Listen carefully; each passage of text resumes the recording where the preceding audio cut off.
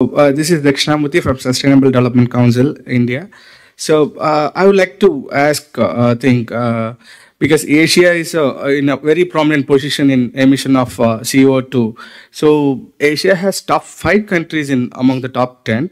So do you think that the significant population in Asian continent playing a very big role on emitting CO2?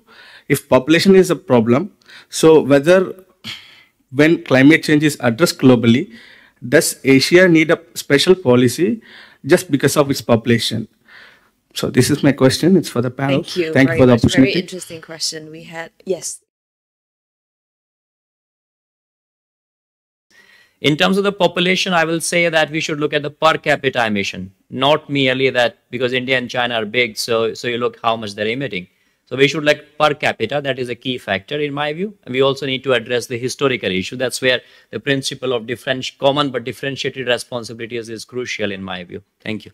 Thank you. And actually, just to refer to Project Drawdown, the #1 solution was birth control. So quite controversial, but that's an interesting perspective. Can I just add something to that response? I think it's a great question.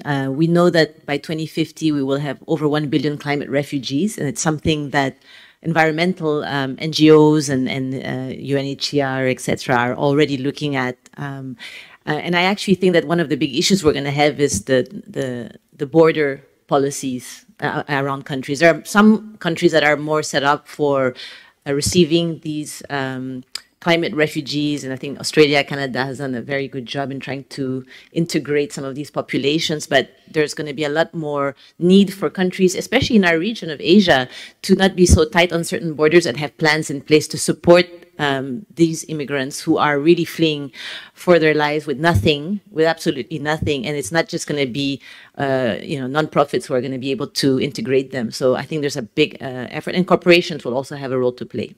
Thank you, Christine.